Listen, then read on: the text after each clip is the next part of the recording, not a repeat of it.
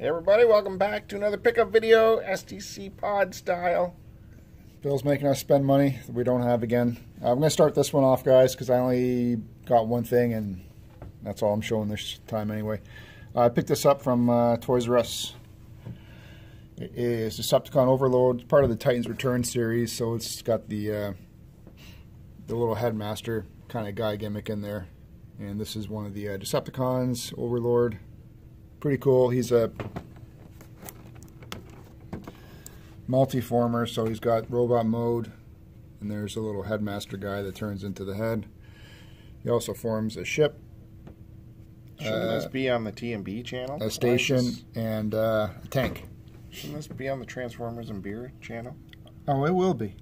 It will be. You're going to double up on your stuff. Why do you get so angry about that? So who's in charge of the robot? The little guy or the robot?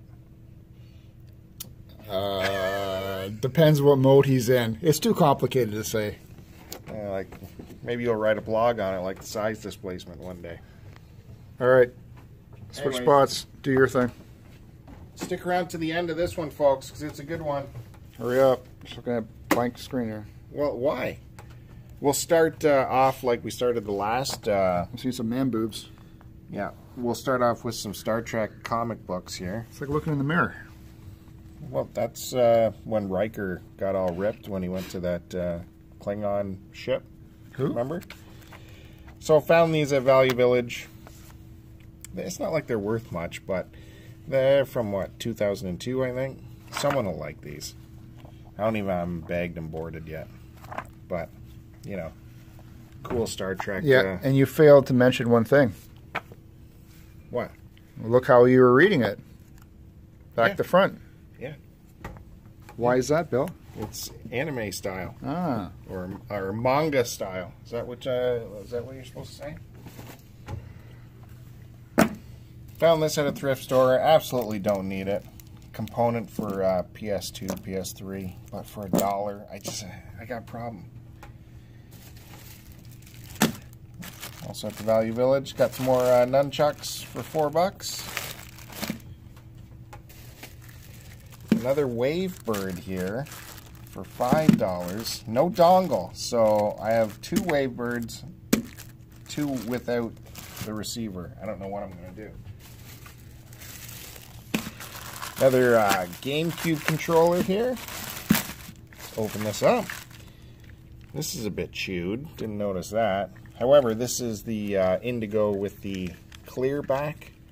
This is the only GameCube controller that wasn't a pack-in. $5. I'll buy GameCube controllers all day long for $5, which I did again here for $3. Do you understand their pricing at Value Village? No, nobody can understand these guys. This one's in good shape, though. Another baggie. Why did I buy this baggie? Not for the HDMI. Not for the coax. Not for that piece of crap. But this was in there. Oh, that's the PlayStation dildo. The PS Move. Yeah. For $5. When I get the VR, at one point in my life, I'm going to need these. You know, I've seen people put this in their anus. And then for some reason... And then you smell it. This ended up in the bag at the same time, too. How'd that happen? So, that was weird. It was weird. It didn't belong in there, but it got in there. It kind of jumped in there somehow. So, you always need more of those. That's a 3DS charger. Out of respect. Then we got some games here. This day I went in, all their PS2 games were $6.99 each, or was it $7.99 each? It was stupid, except for the ones that were actually worth a little bit more. They were $3.99. So this has a little bit of extra value, not a ton, but that's nice. And this was there, Silent Hill 2. That's always worth some bucks, and they had that at $3.99, even though they had the common PS2s on for $7.99.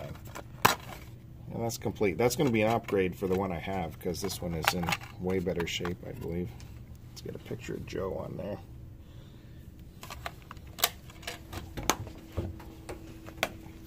Are you having fun?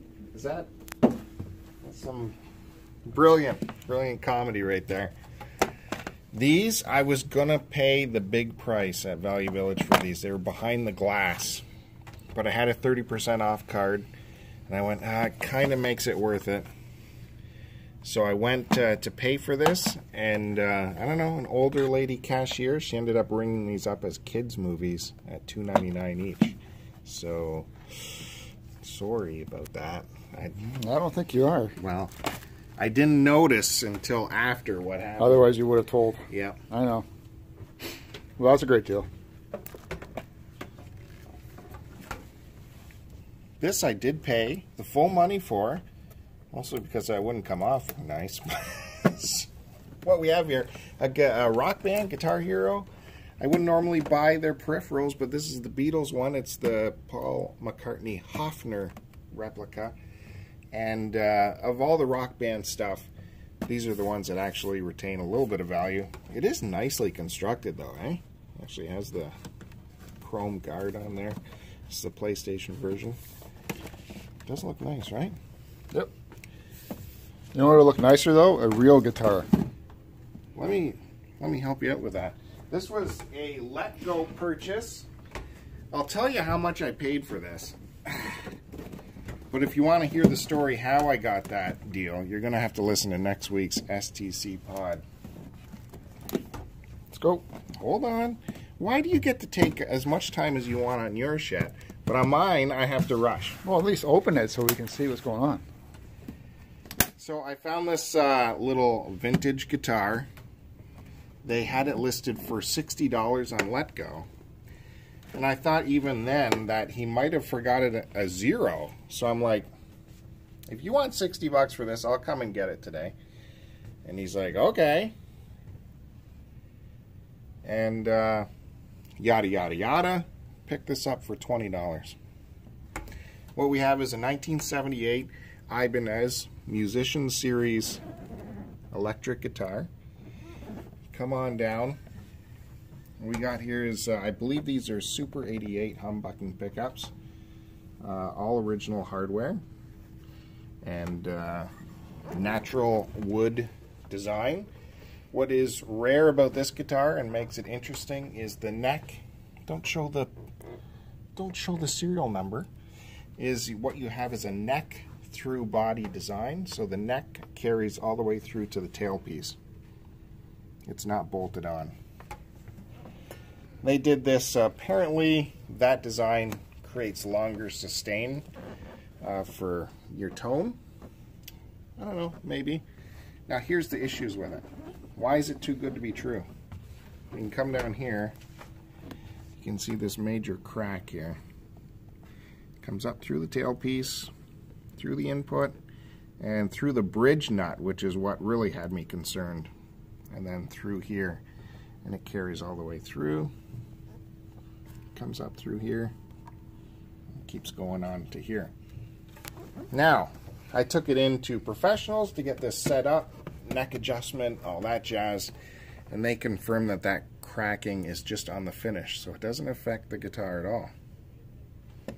I had all 4 pots replaced, neck adjustment, new strings, complete setup. So it's fully working. Original case, all from 78, $20. So the pots though, where are these pulled from? Like well, the knobs are all the same. Right. 2 of these were seized and 2 were fine, but were scratchy. So on the inside, they just replaced the pots with brand new Gibson pots and throw out the old. So if you're looking close, you can also tell some more original equipment here. Ibanez original knobs, they had this rubber grommet around it, so that's how you can tell these haven't been replaced. It's the original hardware. The other thing that's weird with this kind of guitar, no pick guard. So I'm a real chordy kind of player, so I got to be careful not to. If you come in close, you can still see a little bit of surface scratches there. But otherwise, this guitar has barely been touched. I don't know how it managed to get this damage, the cracking. I don't know how they managed to do that with a guitar that's so little played. If you can look on the back, there's absolutely no buckle scratching anywhere. So I don't know.